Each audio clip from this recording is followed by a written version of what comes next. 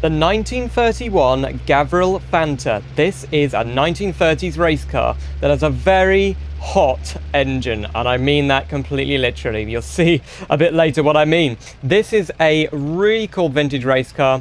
It's one of the first, I think, of its kind, one of these vintage race cars in beamng. It's a mod created by Lord Litchi 2006. I'll leave a link to it in the description down below. We're going to be taking a drive of all the different variants today. I'm using my G27 steering wheel and track IR for head tracking, like that.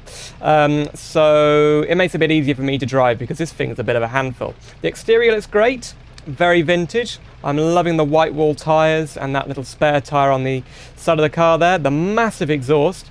This has a straight 4 engine. So we just put our head into the bonnet, which you can kind of do. There you go. Straight 4 engine, 100 horsepower. There is one big problem though, it overheats. So, rough.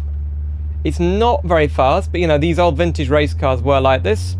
The mod creator has acknowledged that the engine likes to overheat, and they will be changing it, but that doesn't really detract too much from the fun of this vehicle, as you can see. Coolant is already overheating, and we've only been going about 20 seconds. Yeah. Now, I am at the Lakeside Park Raceway, which is in Australia, Queensland, Australia. A very cool racetrack. I chose it because apparently they used to race many decades ago here. It's like a vintage racetrack, and I thought it'd be perfect for testing out this car. Ooh, that engine is really loud. For a straight 4, that's really loud. Of course, it's got carburetors. It's a very old style of engine. And you can understand it would run very hot. Head gasket damage, so we're dead. Yeah, there you go. The engine's completely dead. You can understand it would run hot, but probably not that hot. Now, there's the P2, which is apparently a sport variant. I don't really know how much different it is, though. It's got a very nice green paintwork, though. I love it. On the interior, we've got some nice light-up dials. They're good. And the switches over on the right there do move. The gear stick doesn't move, sorry, which I was surprised about, because that looks pretty cool. It'd be cool if that thing moved. It's in an odd position, isn't it? But anyway. I mean, coolant overheating already. Have we got 4 gears? Yeah, we've got 3 gears. Oh! And you can kind of lose control of it like that. Oh, we didn't crash. Okay. Although, we need to test the crash physics. Let's go. Yeah. It is a beast, although a very hot beast. So yeah. Where can we crash? I'm seeing some barriers up there. That's a good place to crash. Now, how good will the crash model be in this game? Because I think it's all been built from the ground up. Whoa. We actually hit something that slowed us down slightly there. But yeah, I mean, that's not too bad. When you see pictures of like old race car crashes, they do look quite like that. Let's go for a faster version. The P3 is the homologation one. There's a race variant. We're going to try that. With these solid, I don't know, like alloy wheels? I don't know what they are, but they're very different wheels to the ones we just had. I guess they're slicks, aren't they? Same engine, so we will get the overheating problem. But we're going to try and find a place to crash it. I don't like the orange. I would not choose an orange car ever. Even if it was a race car. Oh, you just touch the grass and it does spin out. Now, I don't know if you played that game, Mafia 1, or maybe the definitive edition of Mafia. They have a racing mode in that game that's really, really cool, quite realistic. For an action-adventure game, not a simulation game, it's quite good at simulating race cars. And there are very few games out there that simulate this era of race cars. There's a game called Spirit of Speed, which I might have talked about before, on the Dreamcast, which is just one of the worst racing games, I think, of all time. At least in the rankings. It would definitely be up there. We're going to hit the wall here. Oh, the wheel came detached. Yeah, not bad.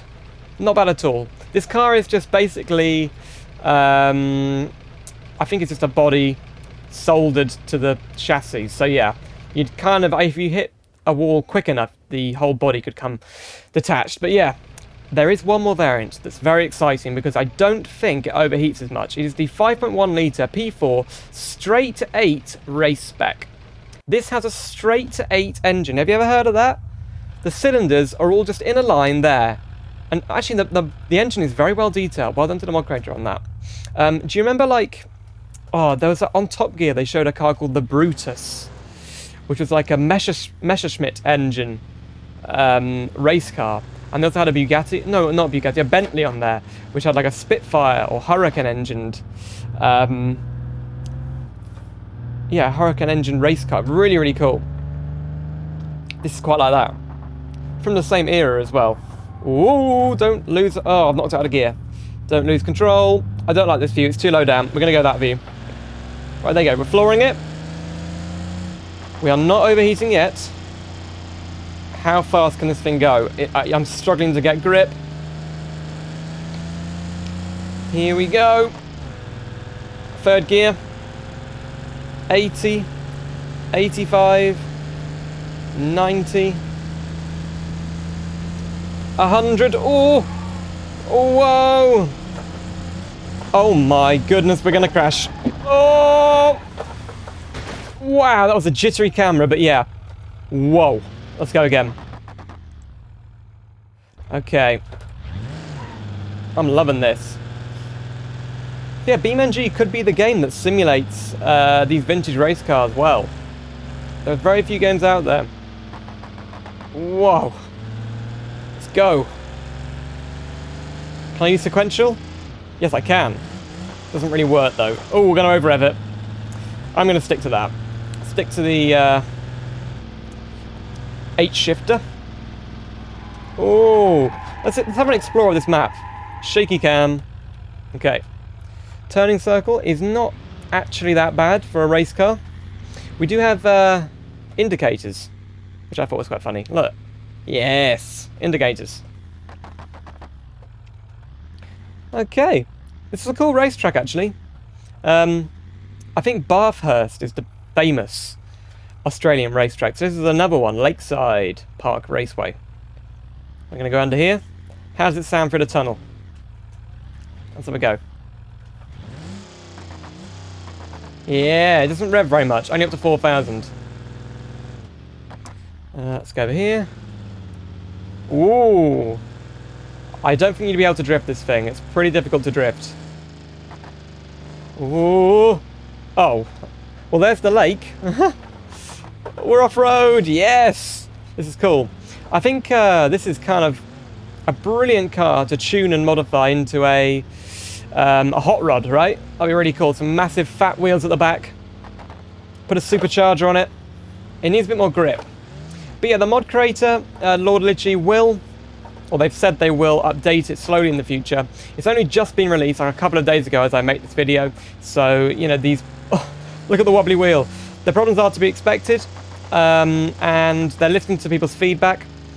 Go and download it from the description below, as well as the Lakeside, whoa, Lakeside racetrack mod.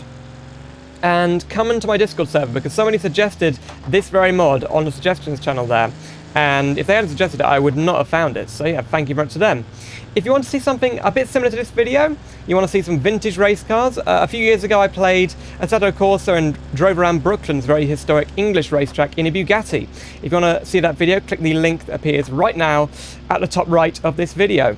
So yeah, from me, playing some beamng. Hopefully the 0.25 update will come out very soon. There's some exciting stuff coming for that. From me and beamng and this epic, although very hot race car, I will see you soon for some more simulator adventures. Whoa! Oh! Brake! Stop by the lake. Make sure to join my Discord server from the link in the description. Simulator Adventures channel memberships are available from as little as $1.99 per month and grant you access to exclusive perks including members-only videos. Click the join button below this video to find out more. Special thanks to Ultra Sim fans Oh My Mandy and Ray Coxer.